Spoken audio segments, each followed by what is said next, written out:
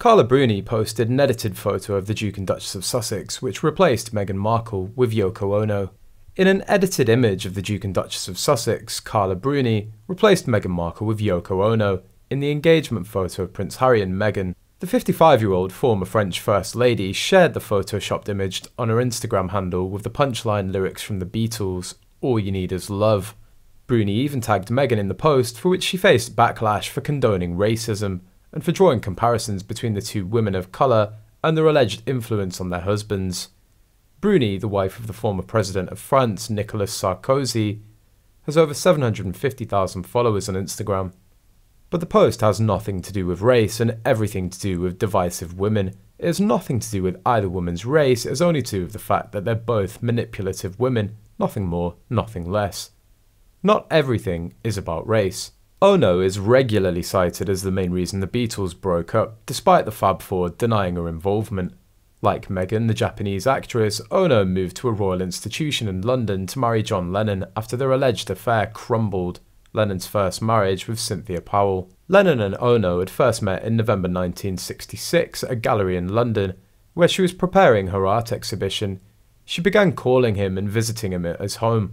When Cynthia asked for an explanation, Lennon told her that Ono was simply trying to obtain money for her avant-garde bullshit. But when Cynthia was on holiday in May 1968, Lennon invited Ono and they spent the night, recording what would later become his Two Virgins album. He said that they made love at dawn and Cynthia came home and found Ono wearing her bathrobe and drinking tea with Lennon, who simply said, "Oh hi."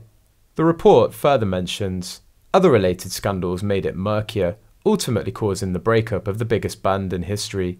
Lennon and Ono then tied the knot just months later in 1969. They were married until he was tragically murdered on December 8, 1980 at the age of 40. Similar comparisons are being made about Meghan's role in Harry's ongoing verbal assault on the royal family, following the Netflix series Explosive Interviews and now a recent memoir titled Spare, which has sparked wild allegations about the royal family's functioning.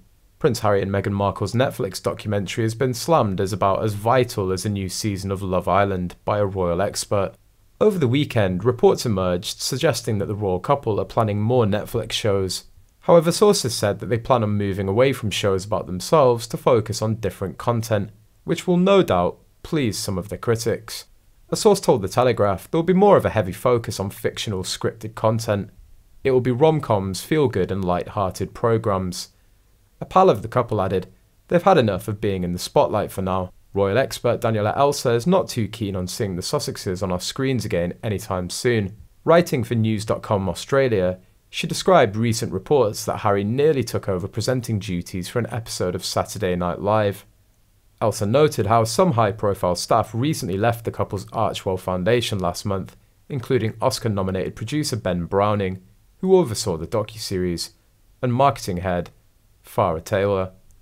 Archewell's press secretary said the two were part of vital look-back projects, with Harry and Meghan now planning to look forward. Elsa blasted, "Side note, Harry and Meghan's agonisingly self-indulgent TV series was about as vital as a new season of Love Island," or the world finally hearing Zayn from One Direction's thoughts on the European Central Bank's debt policy.